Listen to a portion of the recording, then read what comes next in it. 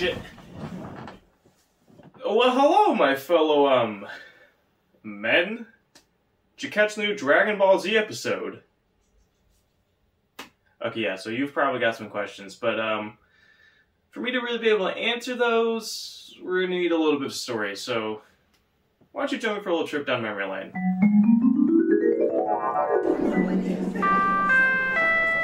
Please remain on the marked path at all times. I got employee-only shit here, don't need to sing. Like the rest of you strapping young depressoids, my first exposure to anime was as a kid through good old Pokemon and Yu-Gi-Oh! Who's that Pokemon? It's Kinda hot? These shows were the fucking shit, and for a good reason. They had a story. I know, right? Fucking crazy, but it's true. Yeah, cartoons have a premise, but they reset at the end of each episode. Episodes are self-contained, and it's rare for one to spill over into the next, but with a running story like Pokemon and Yu-Gi-Oh! Had, each episode builds on the last one, and you have this clear path from the first episode to the last one. You can swap episodes of SpongeBob around just fine, but if you go swapping episodes of Yu-Gi-Oh! Great. You fucked it. I don't even want to watch it anymore. Episodic and serialized shows both have their pros and cons, but that's really the only difference there was between Pokemon and Yu-Gi-Oh! And the cartoons at the time. Yu-Gi-Oh! In its original form probably would have had trouble getting network approval, but 4Kids made sure that it was neutered before they let it in the house. And in an era where Stimpy could pick his belly button enough to collapse in on it, and Mr. Meaty could exist. You can't tell me that either of these shows were conceptually challenging. So really, the only advantage these shows had over cartoons were their serialized stories. But holy shit, was that all they needed. Serialization opens the door for story and character arcs, which allows for more nuanced characterization and lets the viewers develop deeper emotional connections to the characters and their journeys. A running story also keeps viewers engaged since they come back every week to not miss any plot developments, not only helping maintain viewership numbers, but increasing the quality of that viewership as they have to watch more actively to not miss plot points. Both these aspects were then capitalized on to launch a mass merchandising movement that reached heights that cartoon couldn't even dream of, and in the span of what felt like a single day, everyone you knew had become a professional trading card curator, and if your cards weren't cool enough, then guess what? You were a fucking loser. The impact that these shows had changed playground dynamics forever, raising an entire generation of nerds. Their influence would only continue to grow as more serialized cartoons popped up in their wake. And while the cartoons at the time have fizzled into nostalgia, both Pokemon and Yu-Gi-Oh! Have remained huge global franchises with enough staying power that my friends and I still bring our card collections to show and tell. Oh! Sorry, I had another Plains card. Yo, that's worthless! And I would be ignoring my civic duty as a storyteller if I didn't mention how Misty single-handedly jump-started a generation of puberty, which, you could make the argument that that's Pokemon's greatest influence.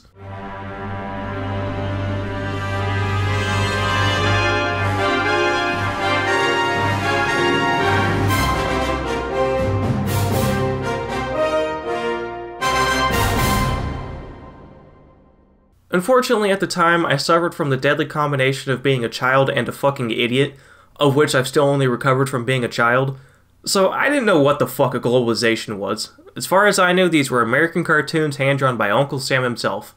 But whatever they were, I knew that I really liked them, and I wanted more. And more I got.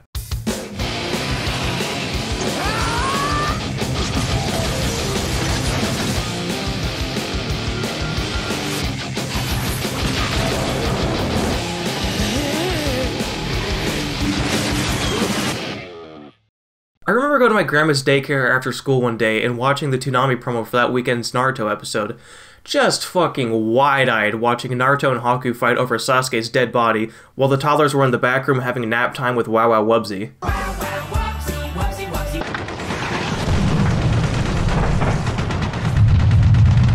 Now this was fucking different.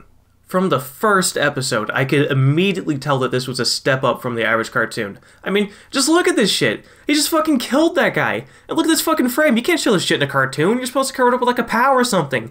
Does the FCC know? Was I supposed to write my representative as an 8-year-old? I mean, oh. No, wait, hold on. I like this. Oh, I really like this. For better or worse. Okay, so for worse, Naruto has been a huge part of my life. I'm done. Dude, one of those was a fucking shinobi. I have so much ammo. Somebody please. You've made one too many Naruto references for the day. You gotta stop. But why shouldn't I have been hooked on it? I was the target demographic, and this shit's fucking hype. The fights get your blood pumping, they fill you with adrenaline, put you on the edge of your seat. And the ability to tell a story through a fight is genuinely impressive. Really, Naruto is what led to me getting stuck only watching Battle Shonen later on, but we'll get to that after the time skip. If Pokemon and Yu-Gi-Oh! Piqued my interest in anime, Naruto lit a fire under my ass that burned hotter than when I piss. Why? Why do I write this shit? I know I'm the one who has to end up reading it. One of the best cartoons growing up was Hey Arnold. Its characters were realistic people, it dealt with real problems, had sound life lessons, and it never talked down to the kids watching it. It knew when to be funny, and when to back off the humor to make room for the story so that it didn't have to sacrifice either one to the other. Hey Arnold set the bar for the level of respect that I would expect from a cartoon, and while not every show hit the bar with as much grace as Hey Arnold, most of the cartoons I grew up with did still treat me how I wanted, but there were limits. Networks would overstep and deem things not appropriate for kids, and then they'd add restrictions. Korra and Asami aren't allowed to be gay, a Powerpuff Girls episode was pulled because... the metal beams in the destroyed buildings looked too much like crosses, and that one of the hippies looked like Jesus? What? Is that real? Powerpuff Girls band episode. Oh my god, that's real? The biggest one, though, was that really no one's allowed to die. Jet was only killed through implication, and then Terra had to be unkilled. But then Naruto comes in going, you said restrict what now? Here was a show aimed at kids that was comfortable with murdering people on screen and didn't feel the need to force in a joke into a serious scene just to ease the tension. Maybe if I was to kill the most important people in your life, everyone who's ever meant anything, maybe then you'd have some idea how I feel. Everyone you're talking about has already been killed. I've been around longer than you have, kid. Networks wanted to shield kids from shit like the concept of death, ooh! But then Naruto's laughing and pointing back at a dead body like, haha, we just killed one of the most important figures in the show, isn't that awesome? And in the world of anime, you don't have to worry about networks blocking a lesbian relationship. Our women are our men!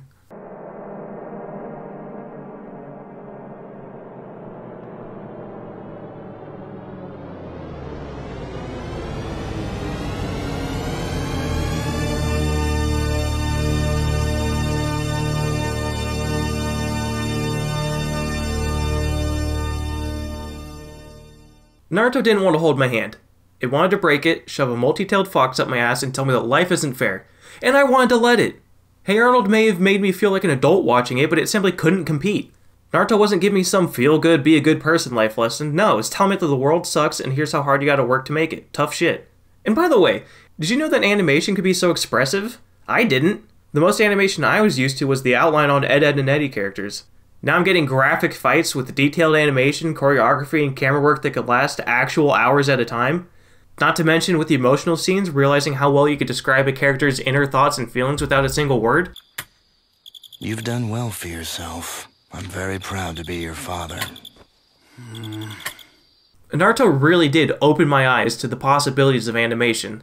And goddamn, if Misty had me feeling some type of way, Anko was full on sensory overload.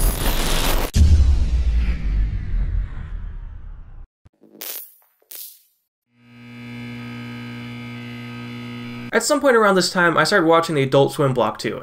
Probably earlier than I should have been allowed to, but you know, my parents are cool, they say fuck sometimes, so they let it slide, and I was introduced to the world of adult animation.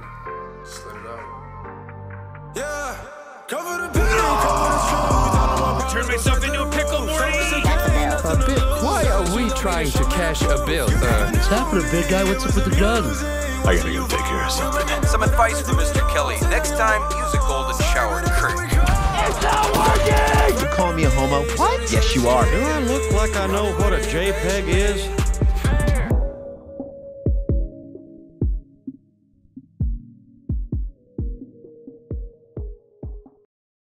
And I don't know, man.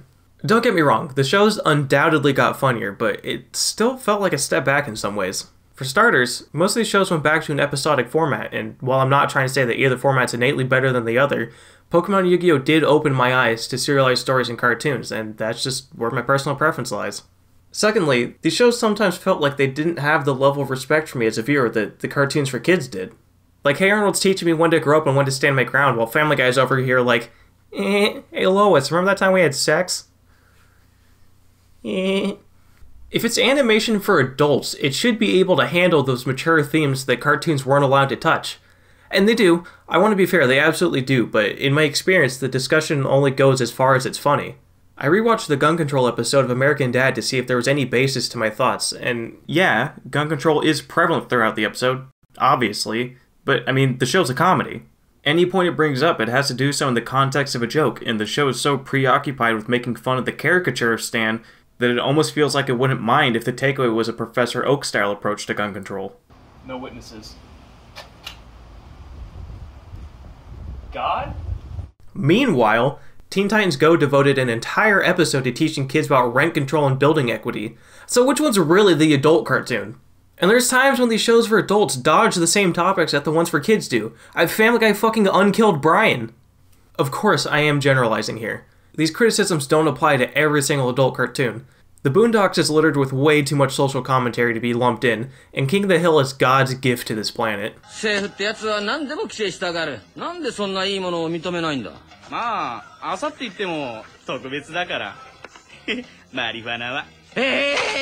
And the problem's definitely gotten better with time, with shows like Rick and Morty and BoJack Horseman, but at the time it made more sense to me for anime to be animation for adults than anything the West was making. It still kinda does. I'd still watch the Adult Swim block every night because, I mean, come on, it's funny, I want to laugh. But the Toonami block was always what I was really looking forward to. And just as a quick aside, the reason the Toonami block got moved to the weekend was because networks were like, yeah, no, kids cannot be seeing this. Now, even with how into Naruto I was, every good story needs a twist. And here's ours as we're coming up on a part of my life known as the Dark Zone.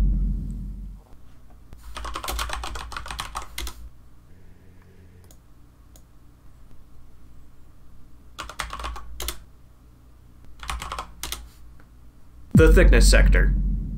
Wow, that name is just better in every single way, but that is just straight false advertising for my love life.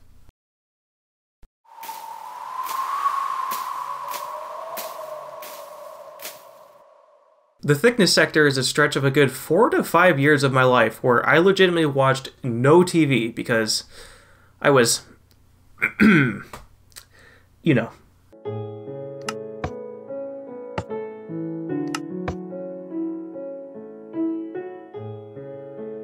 Yeah, so, I don't think there's really anything to talk about here, so, bye middle school, hi high school, oh shit, I'm graduating. I did still catch the occasional show here and there, but I'm skipping forward because I am not joking when I say that for these few years, I fell asleep to Let's Plays and build tutorials instead of TV. The TV in my room was unplugged for probably close to 5 years. Like, I got that thing in like 6th grade, and the original batteries for the remote only died a couple weeks ago. I think that it would be most fair to say that I got back into TV towards the end of high school. And this time, I was doing it in style. Cable? Cable's the bad guy, I'm not helping him. Nah, fuck programming blocks and spending quality time with my family on the couch. Pfft, this shit's getting streamed directly to me. I got no reason not to sit in my room and stare at my monitor all day. Where'd you go? Right after my family got Hulu, I was scrolling through, just taking stock of what it had, when, lo and behold... My boy. Thus, my grand return to anime had begun, with a lap through Naruto. All of it this time. All of it. Even the filler. All 720 episodes. What the fuck is that? Whilst I was taking my victory lap for finishing Naruto, I realized, oh fuck, I have no idea what to watch next. Well, I like Naruto a lot, so why not something like it?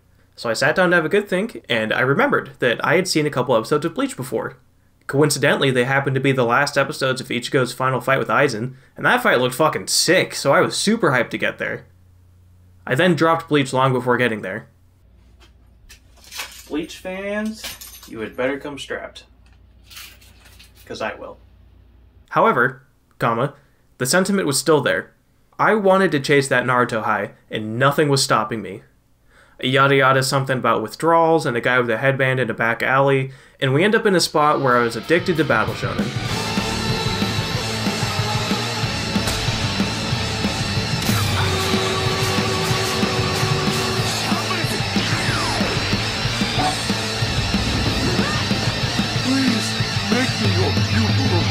It was the birth of a monster. Alright, listen here, motherfucker. I know my taste is shit. I don't need you shitting on me. I can handle that myself. Loser! You're a loser! Are you feeling sorry for yourself? Well, you should be, because you are dirt! You make me sick! Big baby! Baby want a bottle? Big dirt bottle! Why are you yelling at me? I don't care. You cannot tell me that this shit isn't fucking awesome. Who doesn't like watching people just beat the shit out of each other?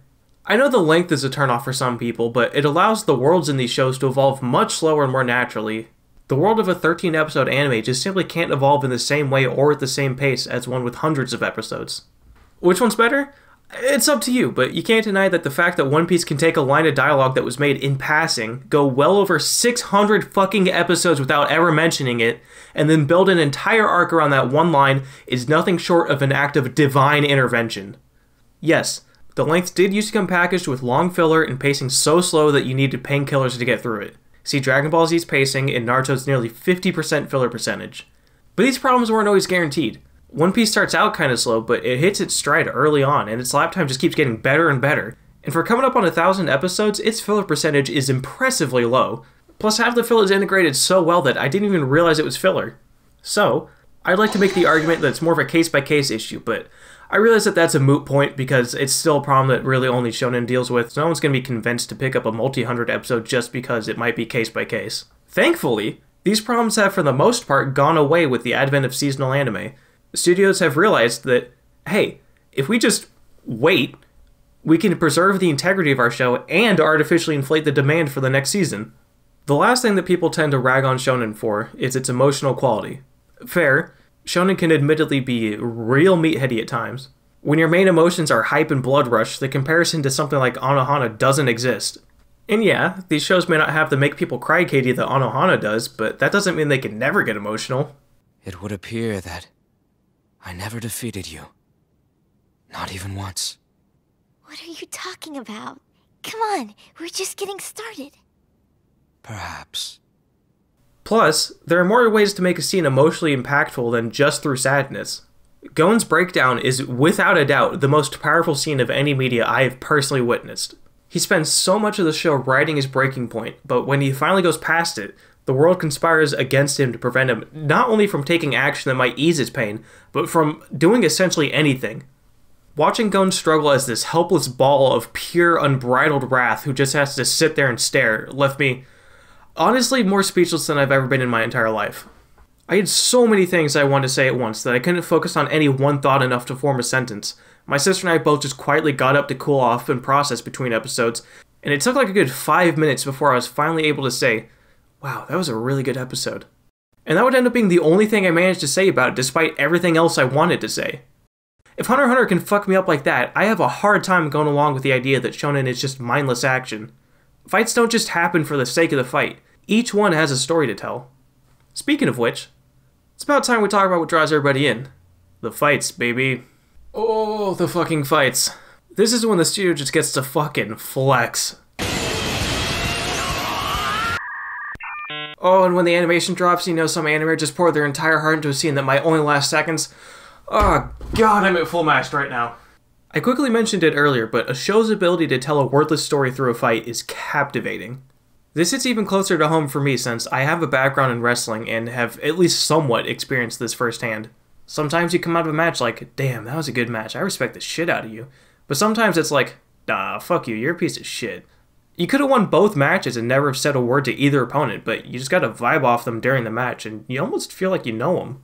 This goes kind of underappreciated, but there is a story to each match.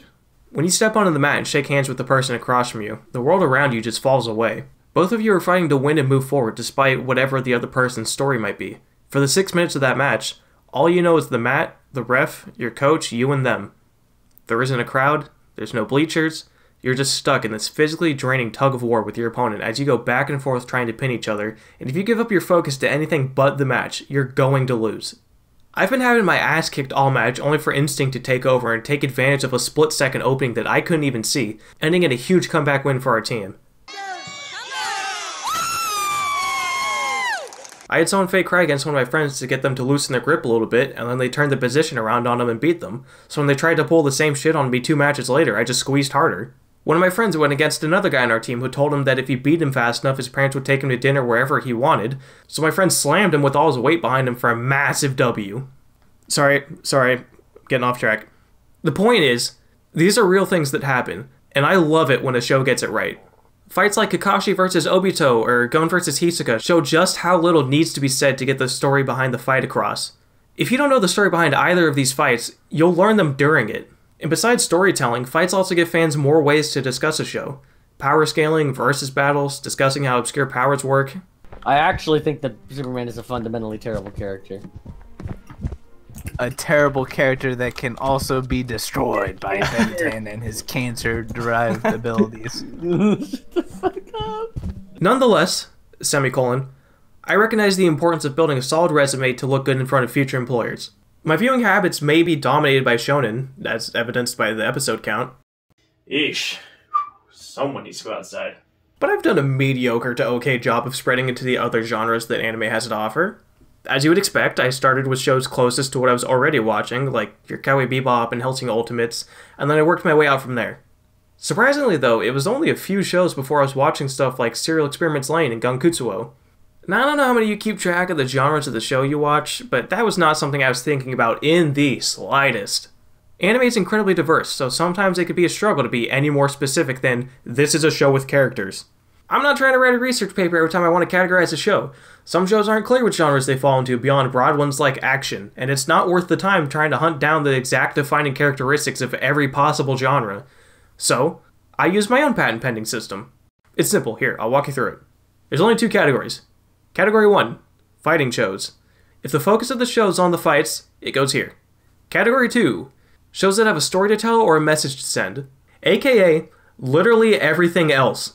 Yes, this does mean that Devilman Crybaby is in the same category as Bakuno and Fooly Cooly. I don't see the problem. Operating on a genre-wide basis just isn't helpful. I don't want to accidentally close myself off to a show I might like just because I don't like other shows in the genre. I don't like Isekai, but ReZero's quality is undoubtedly top tier, and Konosuba's hilarious. So I'd rather work on a show-by-show basis and not make a blanket ban of every show in a given genre. But I couldn't stop myself from doing it once.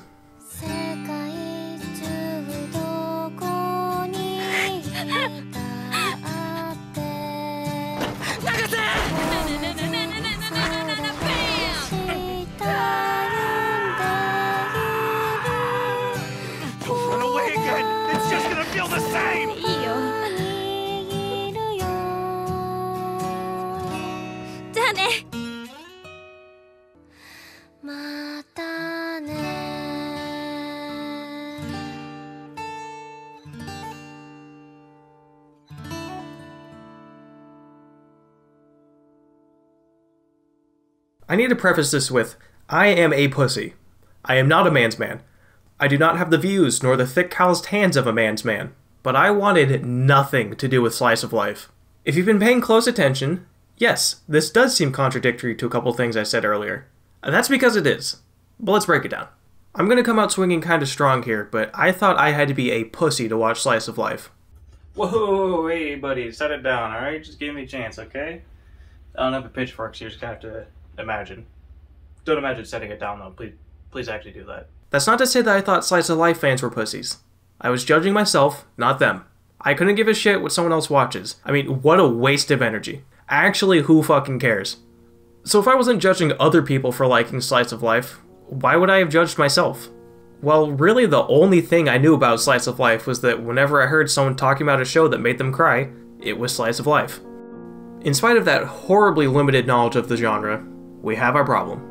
For the vast majority of my life, I had a problem with film and crying.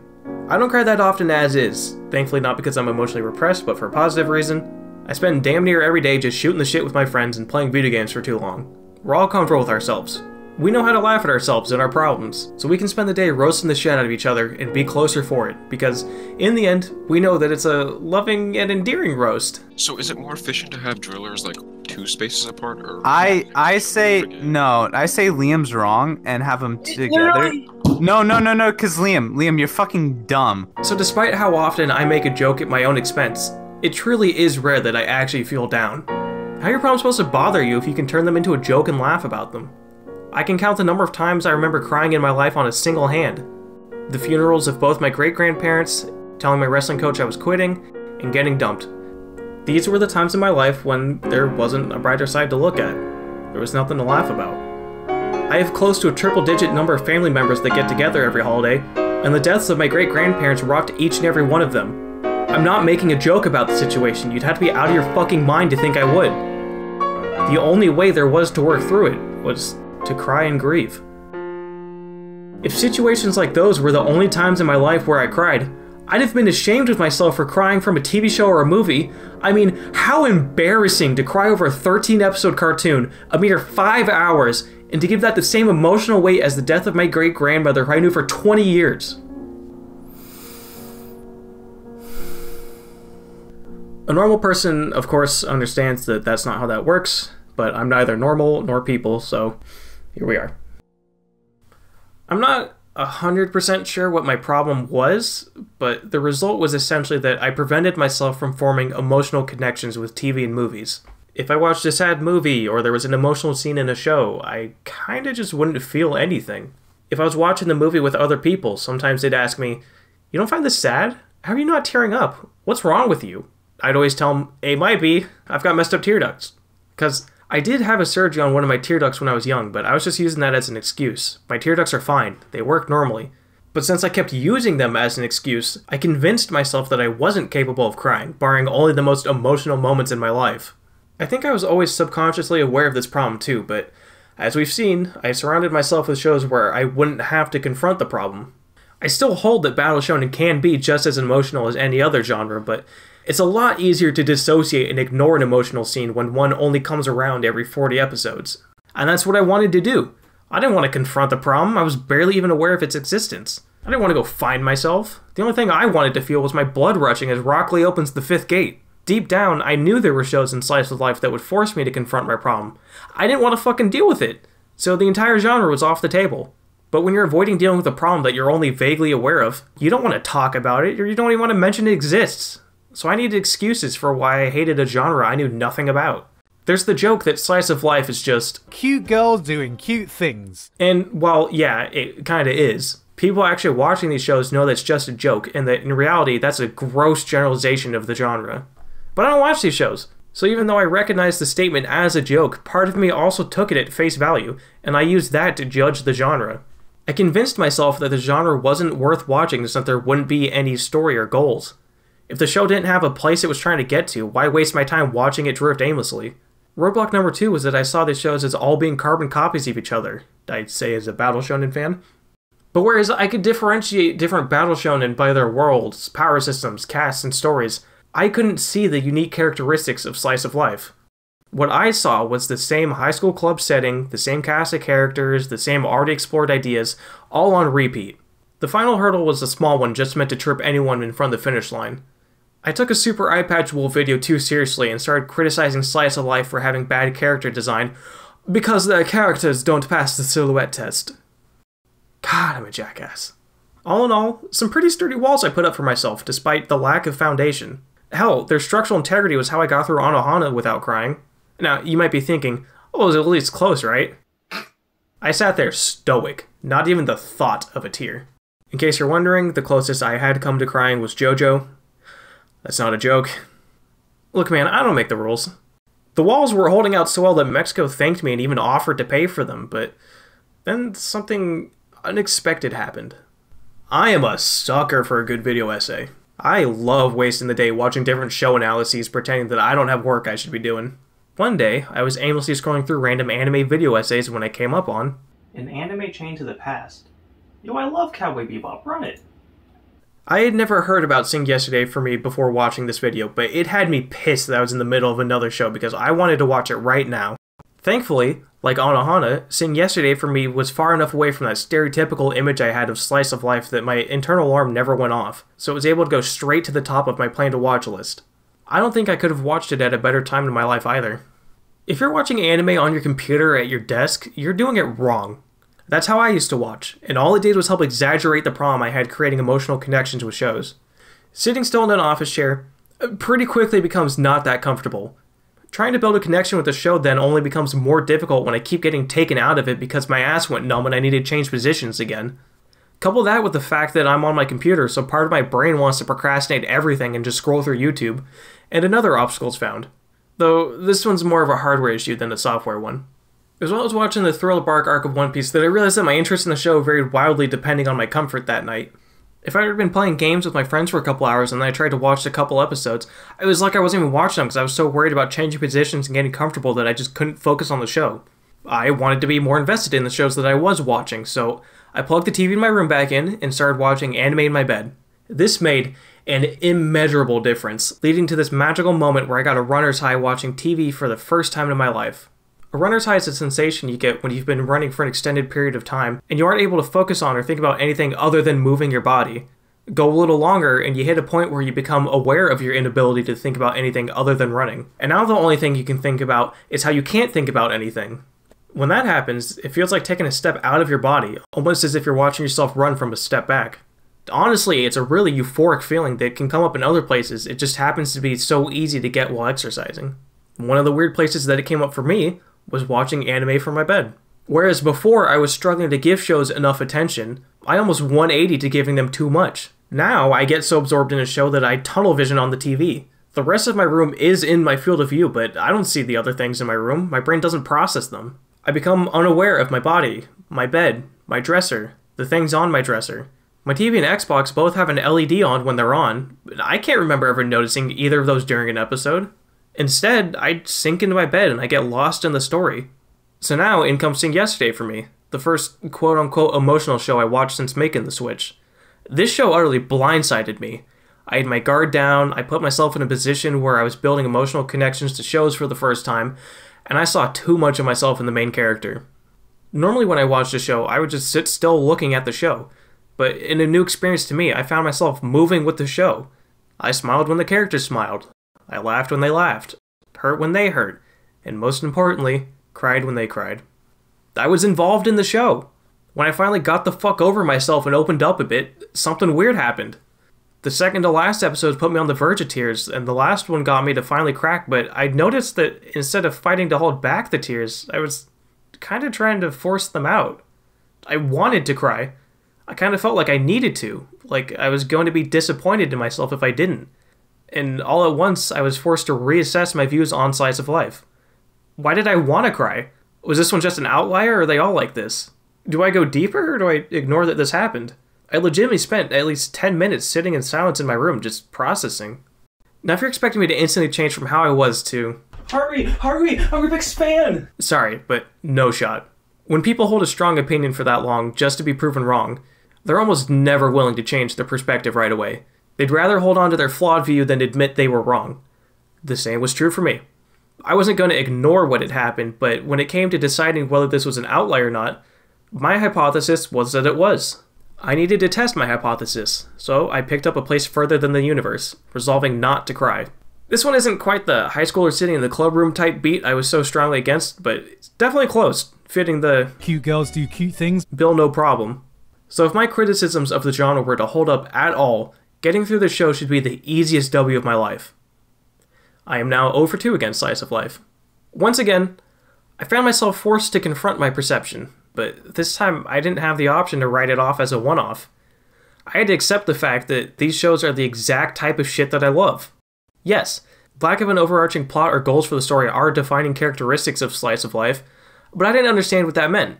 Lack of plot doesn't mean lack of story, it just means a character-driven narrative, you fucking idiot. I love character-driven stories. This whole thing started because I clicked on a video because its title reminded me of Cowboy Bebop. I've said it before, the characters are the most important part of a show. In a previous video, I basically said that you don't really even need a story as long as your characters are fun to watch.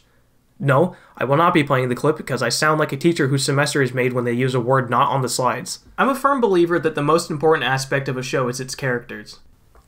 God damn it. I believe that though. Obviously, I still want a good story for the characters to go through, but if all you got's cool characters, shit dog, I'll take it. I'm describing slice of life. I am telling you that slice of life is a perfect fit for me. I don't know where the blending together issue came from either. I was worried that I wouldn't be able to recognize different shows in their cast because they look similar?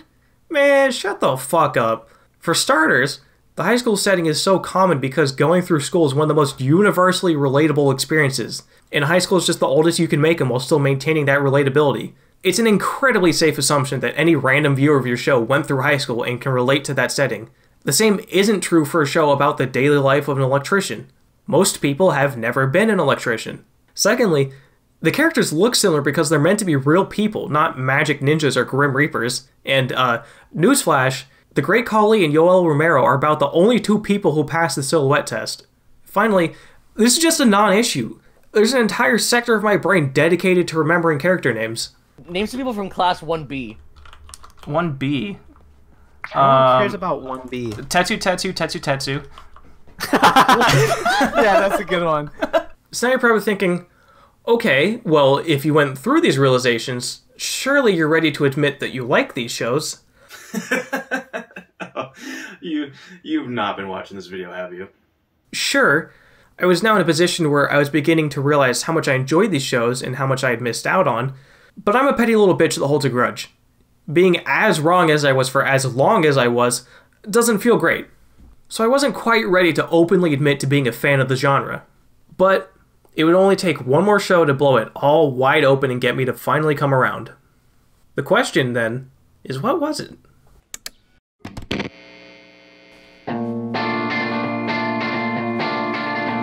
Yeah, it was K-On! Pure poetic justice. The exact type of show that I didn't want to watch ended up being the one to turn me into a fan. And come on, how would it not? K-On's overflowing with style. Dude, I just fucking love this show. It's funny, it knows how to put a smile on your face, and if you'll let it, it'll show you exactly how hard you can cry. At first when I finished it, I was like, damn, solid show. That was a lot of fun. But I don't think it was even near my top 10. But I can't stop thinking about it. Every time I think about it, I end up moving it up another spot in my rankings. The only reason it hasn't gone any higher is I've run out of shows I can knock down. I just need more of that Hank and Dale relationship that Ritsu and Mio have. Ritsu, I oughta kick your ass. I'm realizing now that I have created a plot hole. You might be wondering, if I was having such a hard time opening up to the genre, why would I pick up K-On! Next, seeing as it perfectly fits the description of show I wanted to hate? Well, it's a simple answer. You're gonna think this is a joke. I promise this isn't a bit. It's the truth.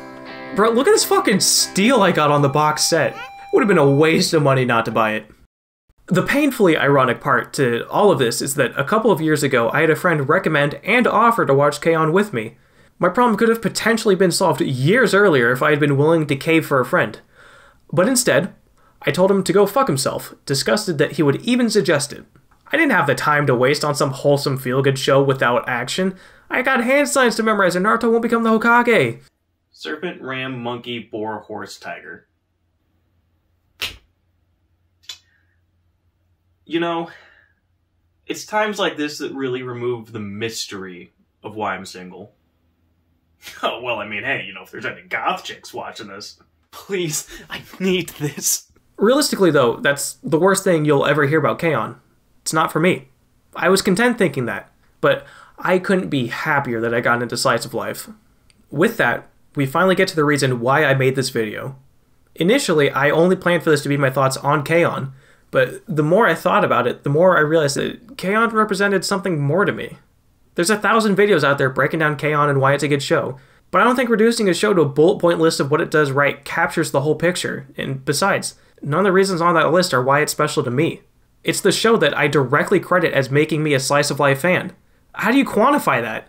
My attempt to quantify it was to give you my life story, hoping that by understanding who I am as a person, my viewing habits, my views on the genre, you might understand just how insane it is that K-On! Changed my plan to watch list from this to this. And you want to know how I looked at the genre? Down on. I thought Slice of Life shows were boring, mundane, uneventful, all the same. But I was wrong. You can have a Slice of Life show about a girl who's used as a machine for the military, trying to learn how to feel through telling other stories. Or what if God was a girl in high school that didn't know she was God and kept almost collapsing the space-time continuum? Or a story about a girl who can turn her blood into a sword and a half-man, half-monster uniting over being outcast and its fetish for classes. How did I ever think concepts like those were boring, dull, or in any way the same? Yet the show that got me hooked on the genre, and the only reason I watched any of those, was closest to what I was trying to avoid. A few months ago, Slice of Life looked to me like a bunch of shows that all look like K-On! And I would have confidently said that they all had the same story. But I was wrong. None of the shows I've seen so far hit the same beats. Anohana covers Survivor's Guilt. March Comes In Like a Lion covers trying to open back up after closing yourself off from the world. And K-On! Covers making club with strangers, growing close, and having fun. Those few months ago, I thought it was impossible for a show to make me cry. That it was going to take nothing short of a miracle for a show to make me cry. Well, shit. Maybe Haruhi was right, and God really is an anime girl in high school, because flash forward to the present day, and more slice of life shows have made me cry than haven't. K-On! Even made lightning strike in the same place twice. It got me with the ending, and again with the movie, which is just the same fucking ending again, but that didn't stop me from crying even more the second time. And yet, the ending of K-On! Isn't something I would necessarily describe as overly sad, but rather beautifully bittersweet. You know the journey has to come to an end, but you don't want it to. The girls will still be friends, they'll still be going to school together, the band's still going to be making music, but this chapter of their lives has to come to an end. Then it sneaks up on you. Fuck. No, go back. Go back. I'm not ready for it to end yet. There hasn't been any big plot twists or subversions, no huge story arcs. You've just been watching highlight reels of people's days. But you realize you've got a connection with the characters, and you don't want it to end. You just want the show to keep going exactly as it is so you can have just a little more time with it. But you know you can't have that, because this is the perfect way for the show to end. And as they put everything they have into that last song, you start crying. Not because you're sad, but because you're thankful. And that's new to me. I watched 720 episodes of Naruto. By sheer time invested, I was more attached to Naruto's universe than K-On!'s. But I didn't cry when Naruto's journey came to an end. One Piece is going to be well over 1,000 episodes before it's done, and I've got a sneaking suspicion that I won't be crying when or if it does finally come to an end. Yet this little show about a group of girls starting a band got me. I completely missed the lyrics to the front half of the song because I was so taken up in the moment that I forgot I had to be reading them. I was crying just from hearing it. So I don't know, man. There is telling a story with fighting, but there's also telling a story with crying. Who knows? Maybe you do have to be a pussy to watch these shows. If that's true, then I'm the biggest bitch of them all. More than I was already. I've had so many great little in-the-moment experiences since I let myself open up. Going back and rewatching Anohana with my sisters, ending with all three of us quietly crying over the last episode. Setting a land speed record while watching March Comes In Like a Lion for the fastest any human has gone from completely dry eyes, no build-up, to full-on crying. 6 seconds. And yes, I did cry a little again while timing that. Just look, here's every slice of life show I've seen. And here are all the ones that made me cry. That's an 70% cry rate. Here's another little funny quirk about this list. It's also every anime that's made me cry. Infinity Train stopping me from saying every show that made me cry, but exception aside, no other genre has been able to do it yet. It makes me wonder how much I've missed out on because I couldn't get over myself. Stoically sitting through these shows without ever feeling the slightest emotion shouldn't be a badge you wear with pride. You're not a man. You're a husk. Don't get me wrong, I still love watching people beat the shit out of each other, but I don't know, man. Slice of life, it's kind of where it's at.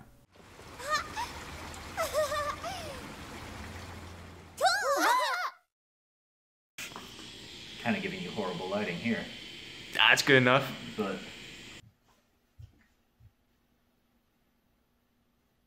why do I look like that?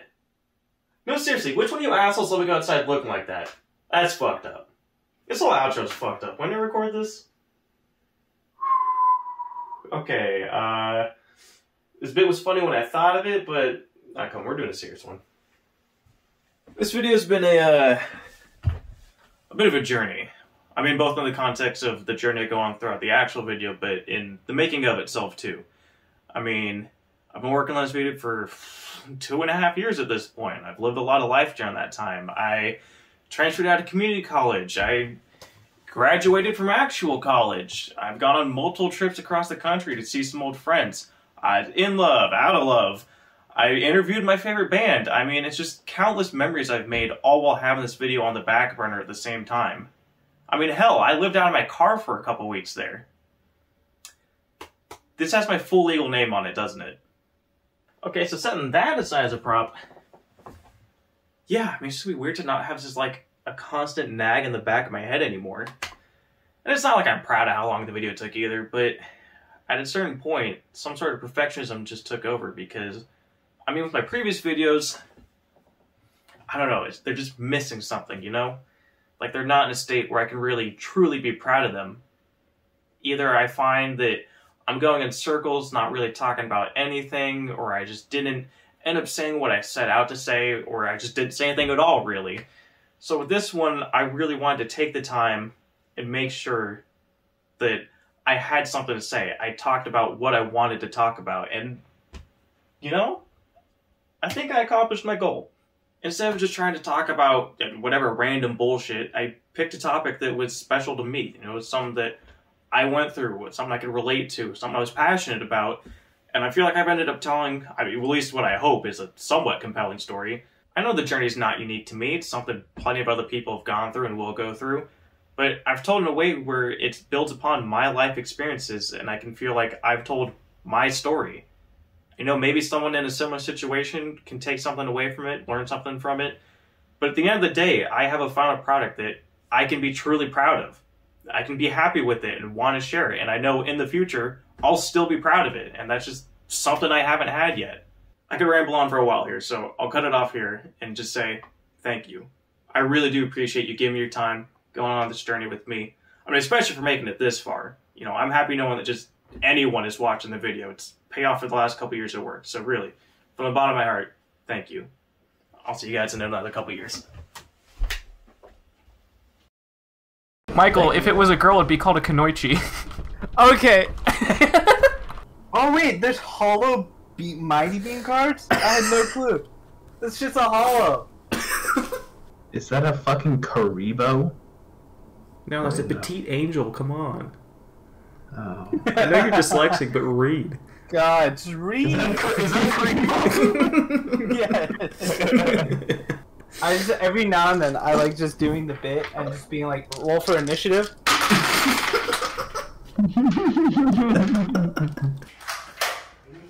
Shit. Ooh!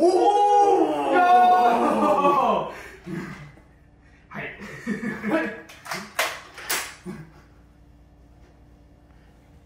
A great success. Oh god, he's still going. No, stop! Stop, please! You're wasting storage space on my phone. Please, no! Stop! You're zooming, I can see your hands move. Stop! Hey! Bleach fans, you had better come strapped. Because I will. Fuck, I fucking pinched my pinky with that. Ow. Fuck. Work through it, the show must go on. Oh, that tore skin. Yeah, see, now I'm being, like, way too cautious for the bit to work because I fucking hit myself. It was a little blood blister. It looks like I got a mole there, but, like, I don't. Don't hit yourself with the flail, kids. I feel like the fucking Joker recording laughs. What the fuck is going on? Yeesh. Someone needs to go outside. What the fuck was that? Yeesh. Someone might need to go outside. Okay, those are all shit. Loser! You're a loser! Are you feeling sorry for yourself? Well, you should be, because you make me... Fuck! Damn it! We're gonna need a little bit of a story, so... Why don't you join for a little trip down memory lane? That was the most contrived one I've done yet. My boy. This video has been a bit of a journey. I've been working on this for... Okay. No, I already fucking hate it.